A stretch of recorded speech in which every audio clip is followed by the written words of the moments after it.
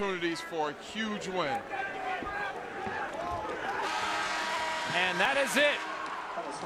Utah State comes back to get the win at the Lawler Event Center in Reno. So the last time these teams played, a NCAA berth was on the line in the WAC conference tournament, and the Aggies got the victory by 10. Tonight, they get the victory by 7 points in overtime. Very impressive, but it was the 24-7 run by Utah State to close out the game.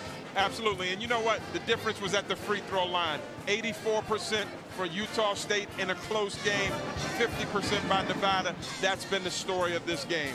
Being able to close out a game is, I'm sure, what David Carter will talk to his team about. But for Stew Morrill, the charter flight back to Logan is that much sweeter. Our final score, 79-72, Utah State with the victory. Coming up next, college basketball final. This has been a presentation of ESPN, the worldwide leader in sports. For Adrian Branch, I'm Todd Ayers. We say good night from Reno. College basketball final is next.